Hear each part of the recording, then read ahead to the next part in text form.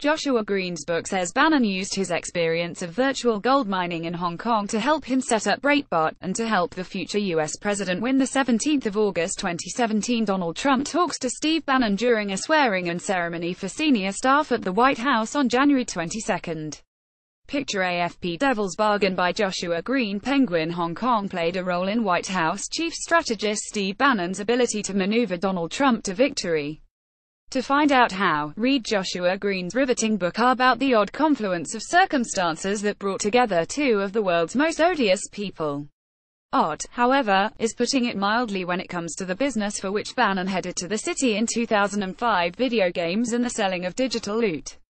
Bannon joined a Hong Kong company that, Green writes, sought to take gold farming to industrial scale by building out a supply chain of low-wage Chinese workers who played World of Warcraft to secure virtual goods to sell to gamers in the West.